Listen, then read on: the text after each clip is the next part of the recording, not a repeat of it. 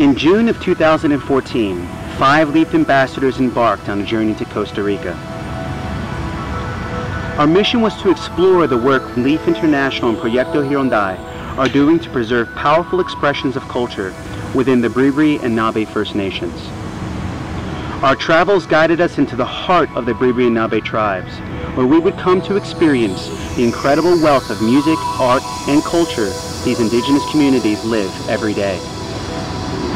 Together with Proyecto Jirondai, LEAF International is assisting in developing support systems that provide resources, technology, and new opportunities for these First Nations to continue to adapt and thrive. But what we discovered amongst these amazing people would come to change our lives forever.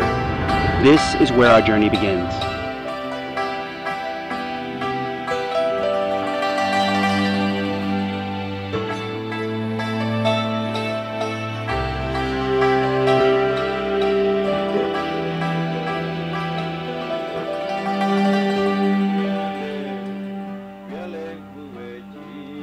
Chamoy,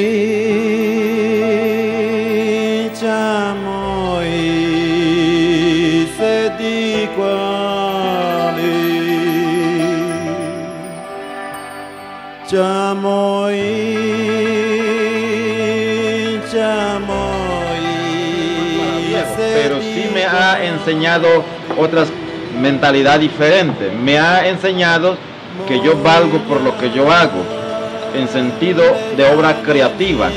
Esta es una obra educativa y es una obra que para mí lo considero muy importante para enseñar a la juventud que son ignorantes de la propia cultura. Entonces yo con esto trato lo posible de difundir el mensaje positivo, tanto en la música, tanto en la pintura, tanto en letra, tanto como en medicinas, porque eso es lo que aprendí de mi madre.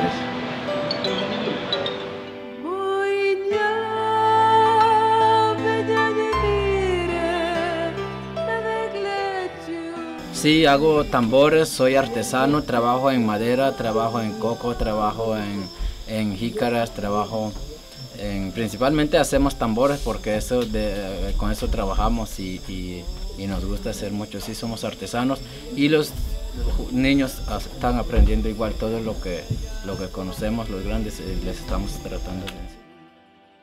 When we lose biodiversity, our planet threatens their balance. When a language, a word, a unique idea disappears, we lose chances of success as a species. We lose memory of words that we really need to heal and understand. Cultural diversity allows us to look at the same problem from different points of view, from different visions of our world. That's why we started using art and technology to tell people about the importance of preserving this heritage.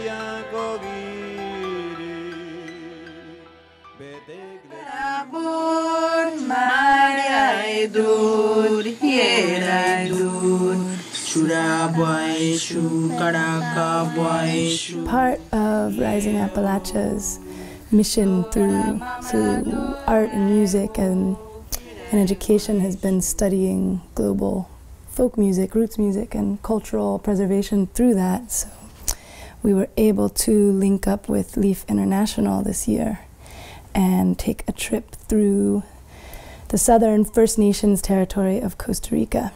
We arrived at the gates of the Bribri homeland, and they welcomed us in a very beautiful, very high-tech space. You know, they're living in both a traditional way of life and a farming way of life, and also with a pretty modern relationship with technology. And Proyecto Jirondai, in partnership with LEAF International, is doing recording work and preservation work, trying to capture a lot of the dialogue and a lot of the dialect that's come out of these ancient singing traditions.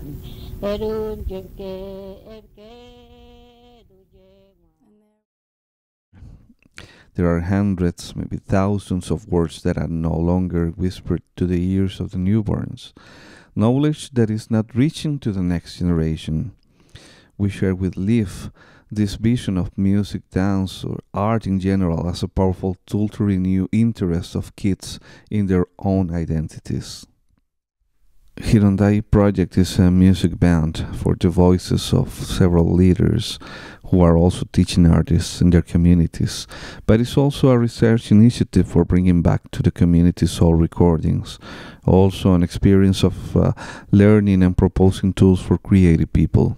We are lucky of not being sure of what Jirondai exactly is, because this keeps us all the time searching. We started with the idea of a studio album, but we were lucky and we found a living tradition full of songs and singers.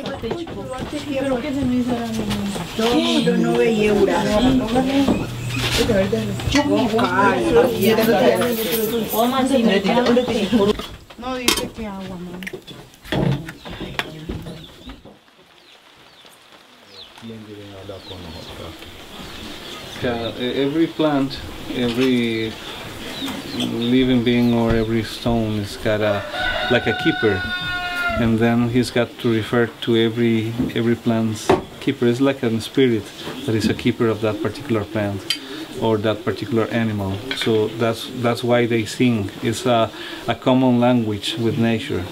They use these very ancient songs that, like we were telling last night, that that's not ordinary language. That's not everyday's language. That's an ancient language that only shamans and people that work in funerals and keepers of sacred stones, they are the only ones that they know how to sing in that language. And that's a very private language, because they cannot sing it under the sun or during the day. They have to wait for the night or the dark. Why do I live so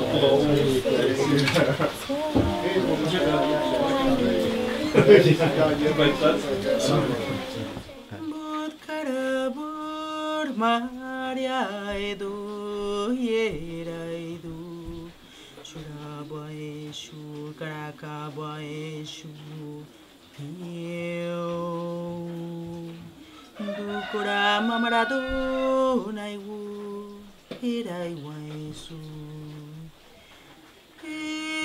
Idora Kraka Kidir Kraboy Kitire Paneidir Krayedu Mañana de Sos Mariara de Cosaria Bradeca Uraka bukariari arumarade kandi urarade mariaka mariai tintos taras mariara ara urare urare ra karmasai armaraide urare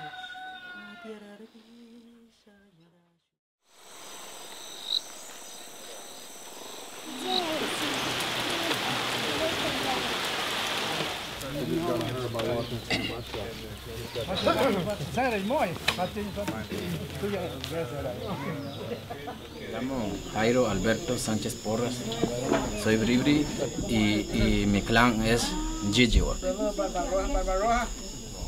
Mi tradición lo aprendí primero que todo con mis padres en la casa. Desde pequeños nos enseñan nuestras tradiciones, nuestro hablar, nuestras costumbres. Y después, cuando me hice grande, cuando ya llegué mayor, aprendía solo, buscabas a las personas mayores que conocen mucho de la cultura. Y me interesaba mucho, me motivaba mucho, me llamaba mucho la atención. Aunque desde ese tiempo muchas veces el hablar o el creer nuestra tradición, las demás gente se burlaban mucho de uno. Ya no había, solamente somos dos personas. Uno es él se llama Justo Avelino. Él es el agua y el que aprendió joven, que no tuvo miedo en aprender lo nuestro. Y esas personas, bueno, él es uno de los valientes, ¿verdad? Porque la persona que aprendía nuestras costumbres, tradiciones, otros bribris, otros se reían de ellos. Pero nosotros no tuvimos vergüenza en aprender lo que es nosotros, porque es de nosotros y aprendimos mucho y ahí aprendimos que la vergüenza por lo que es nuestro no había que aceptarlo. And we were also able to work with a community of drummers, and there's an amazing teacher named Jairo who lives down in the community and who years ago decided that he wanted to study the traditional drumming, and it was down to maybe 1 or 2 elders that were teaching. So when we arrived, Jairo and his drum students met us, and he now has 10-20 students, and his teacher now has 10 to 20 students. So he was able to show us that this tradition went all the way down to a few people left that were holding it, and then in the last several years has really grown exponentially, and there is a pride and an education in the process. And I think that the most amazing part of that is recognizing that the memory bank and the preservation is being carried through the power of the arts. You know, it is actually the tradition around culture, around art, around music that is holding these memories for generations and generations.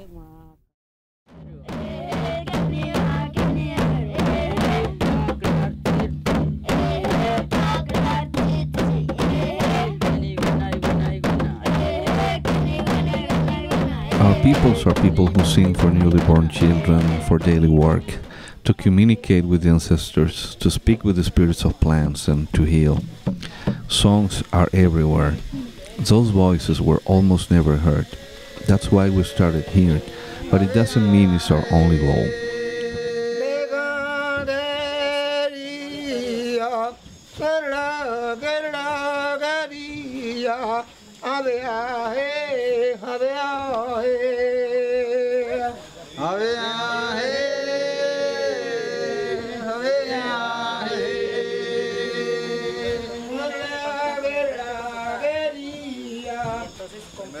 Como le dije, me siento muy contento, muy honrado, muy privilegiado, porque como le dije, este es un proyecto que para muchos no valía o no tiene sentido.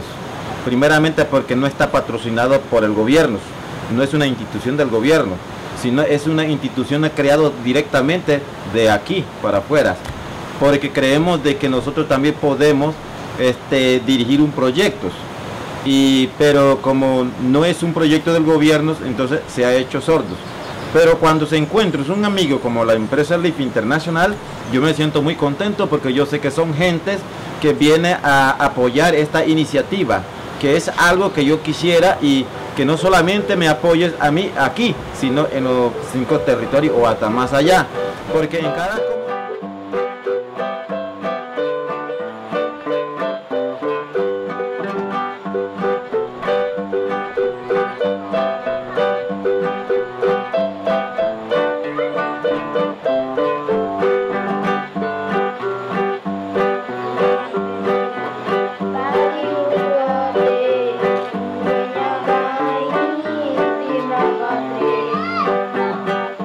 I think we share more than a vision with LIF, the enthusiasm for building bridges to the new generations, and these young guys that will be proud of their roots, and they will grow up with a self-esteem based upon love and respect for the legacy of their ancestors, and now they will create new ways of telling their world.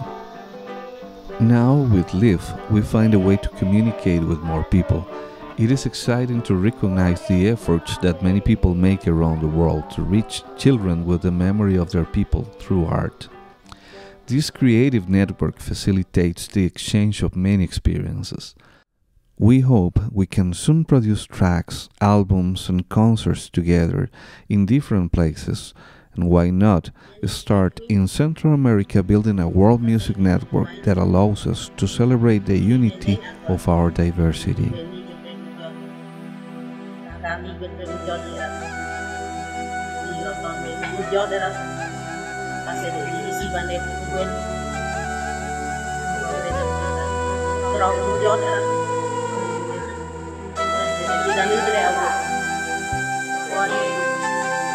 Kita berhang,